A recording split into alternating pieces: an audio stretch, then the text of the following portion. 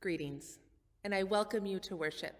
I'm Pastor Amanda Schultz-Garcia, and I'm the pastor here at Trinity Lutheran Church in Cashton, as well as at Emmanuel and Bethany Lutheran Churches. Together, we are famously, or not, known as the Cashton Three-Point Parish. It is my great joy to worship with you today, this third Wednesday in Lent. Lent, a 40-day season before Easter.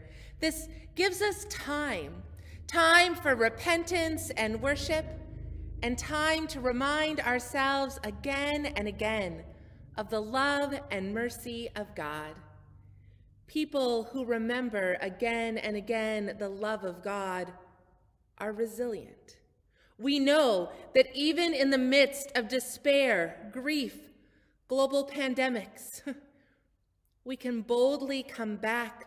We can faithfully tie in. We can courageously hold on to the promise of God. I welcome you to light a candle as we center ourselves in this time of worship. For we begin in the name of the Father, and of the Son, and of the Holy Spirit. Amen. Let us pray. Gather us in, O Lord, as your people who are grounded in faith and understand resilience as a gift that we experience through expecting and knowing, trusting and resisting, believing and living. Be with us, Lord God, we pray. Not in the dark of buildings confining, not in some heaven light years away. Here in this place the new light is shining. Now is the kingdom and now is the day. Gather us in and hold us forever. Gather us in and make us your own. Gather us in, all peoples together. Fire of love in our flesh and our bones.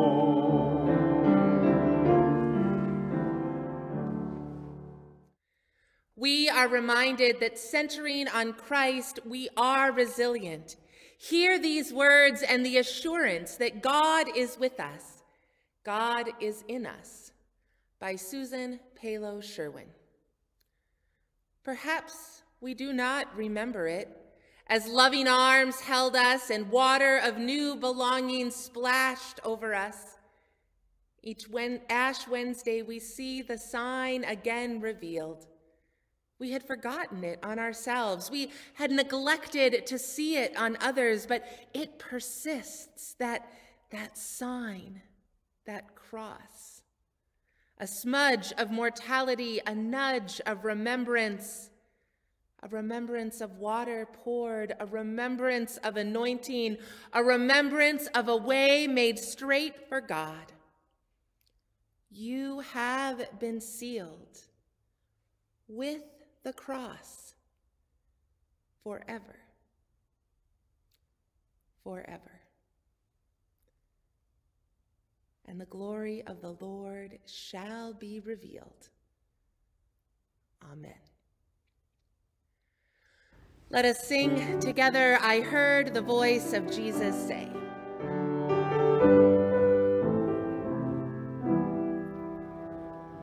I heard the voice of Jesus say, come unto me and rest. Lay down, O weary one, lay down your head upon my breast. I came to Jesus as I was, so weary, worn, and sad. I found in him a resting place, and he has made me glad. I heard the voice of Jesus say, I am this dark world's light. Look unto me, your morn shall rise, and all your day be bright. I look to Jesus, and I found in him my star, my sun. And in this light of life I'll walk till traveling days are done. Our Holy Gospel is from Luke, the 13th chapter. On a Sabbath, Jesus was teaching in one of the synagogues. A woman who had been crippled by a spirit for 18 years was there. She was bent over and could not straighten up at all. When Jesus saw her, he called her forward and said to her, "Woman, you are set free from your infirmity." Then he put his hands on her, and immediately she straightened up and praised God. The Gospel of the Lord. Grace, peace, healing, and hope be with you this day and through the Lenten season. I used only a portion of this Bible story today. See, the larger context of this story, the one we often focus on in sermons and Sunday school lessons, is that Jesus healed a woman on the Sabbath day, the day of rest. And Pharisees criticized Jesus for doing work of healing on this day. This leads us to evaluate the rules of the church, no work on the Sabbath, and contrast that with the mercy of God, which is offered no matter what day it is. But what we miss when we take that approach is the actual story of this woman. This woman has been bent over for 18 years. For nearly 2 decades, she has seen nothing but her own feet, the ground, the feet of others. No one has looked her in the eye for 18 years. Imagine her suffering. I mean, first, the pain that crippled her, and second, never truly connecting with others. We have known the pain of not connecting in the last year. Oh, we've tried with FaceTime and Zoom, but it's not the same. It's not the same as seeing someone in person. Worship has certainly changed. I think what I miss the most is looking people in the eye when I serve communion. It's one of the great privileges of being a pastor, to break bread, to be within inches of another child of God, and to look her in the eye and say, "This is the body of Christ broken for you." How I long to look you in the eye again. And Jesus Jesus, who suffers with us, who knows our pain, who offers relief. Jesus healed this woman from her physical pain, but moreover, she was now able to stand and look Jesus in the eye. She was able to look anyone and everyone in the eye, and they too could see her. Being seen, really, truly seen, it doesn't happen all that often, especially for those who are suffering or grieving. When we're suffering, we often avoid people, convincing ourselves that we're better off alone. And we, who are not, tend to avoid grieving people. It can be uncomfortable. I mean, if we look them in the eye, they might cry, and then we might feel their pain too closely, and we might cry. It's vulnerable. We avoid making eye contact with the people who hold up signs for help on the side of the road. We avoid making eye contact with someone in the grocery store that we were supposed to call months ago and forgot. We avoid neighbors and casual chit-chat, which is so much more than casual. To look someone in the eye is to see and honor their humanity. And while it can be messy and time-consuming, even convicting to our own inadequacies, it can be so life-giving. Not just for the one who is seen, but for the one who finally sees. For the one who looks into the eyes of another person and sees their pain and their hope and their value. That person is changed too. And that's exactly what Jesus models for us in this scripture today.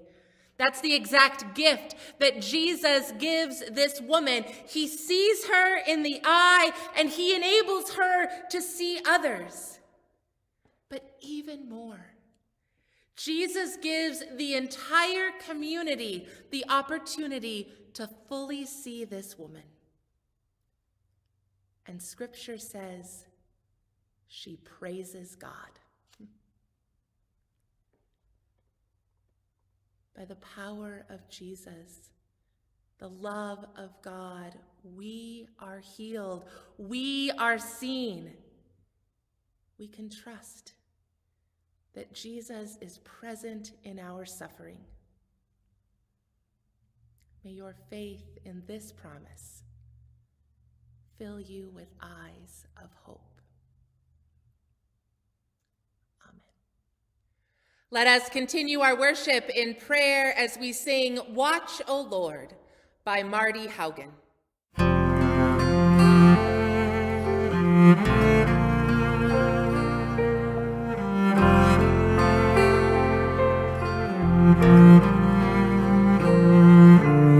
Watch, O Lord, with all those awake this night. Watch, O Lord, with all those who weep.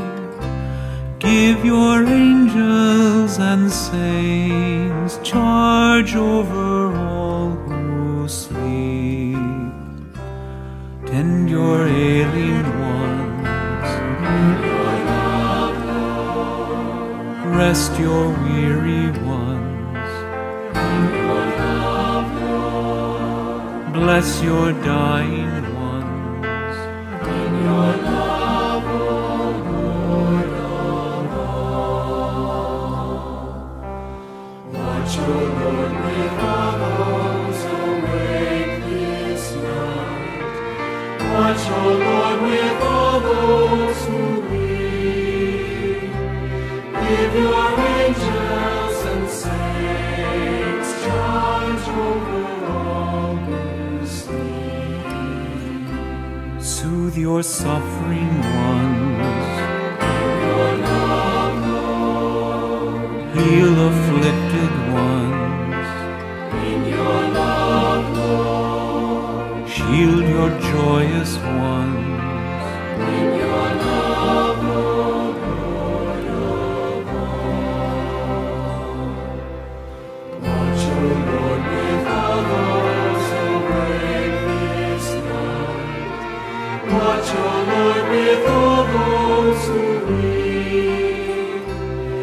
Give your angels and saints charge over all who sleep.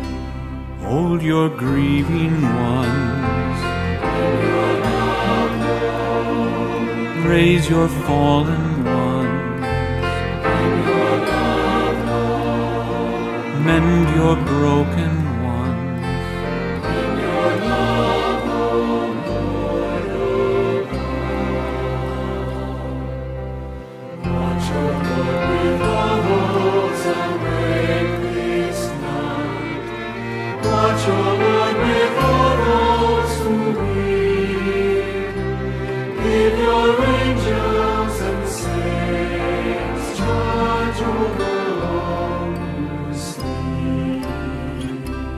Guard your little ones, Your love, Lord, guide your searching ones.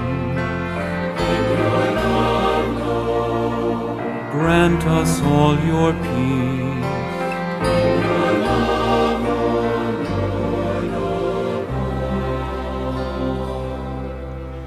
Watch, O Lord, with all those awake this night. Watch, O Lord, with all those who weep. Give your angels and saints charge over all who sleep.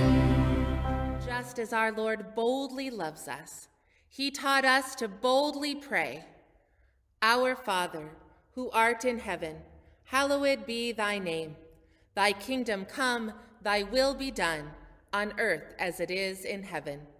Give us this day our daily bread, and forgive us our trespasses, as we forgive those who trespass against us. And lead us not into temptation, but deliver us from evil.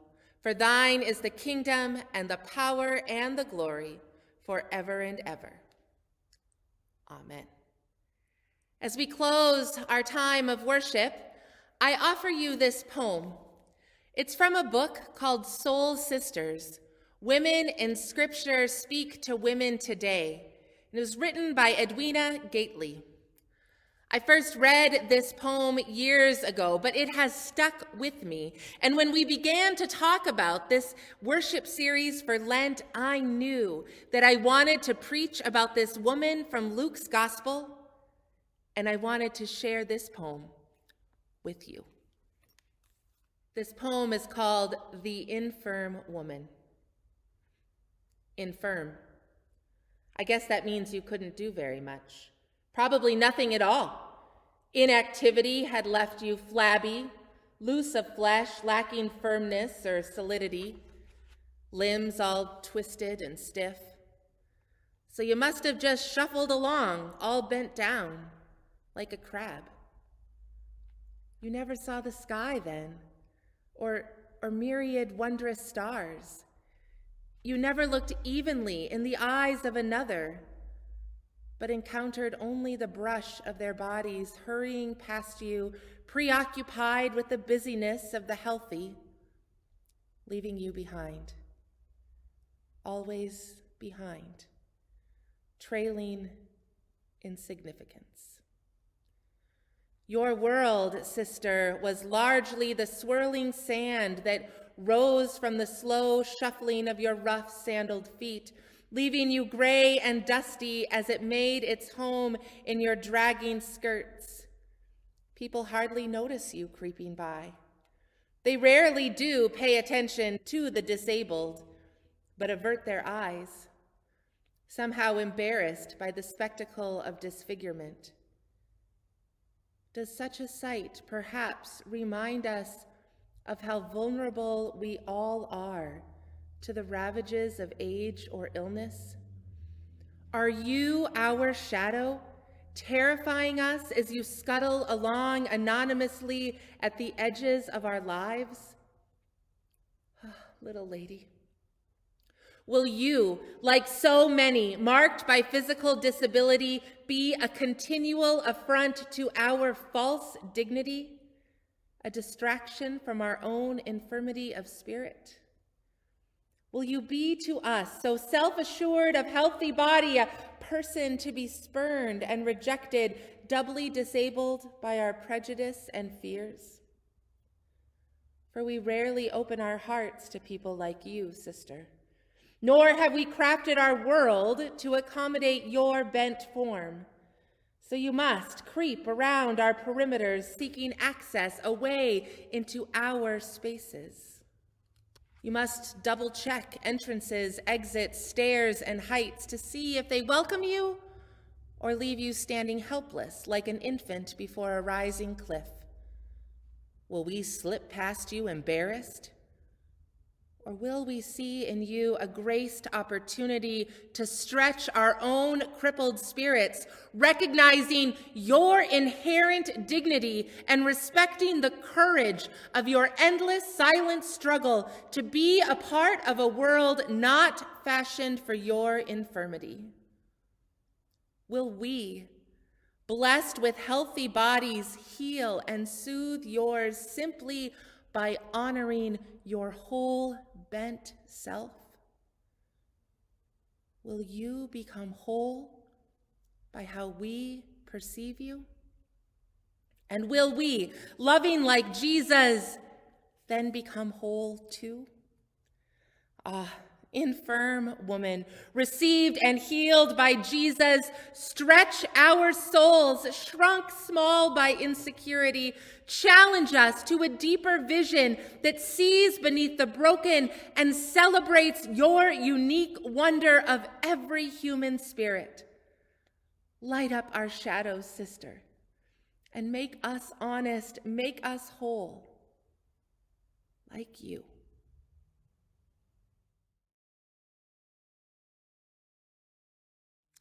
And now hear this blessing.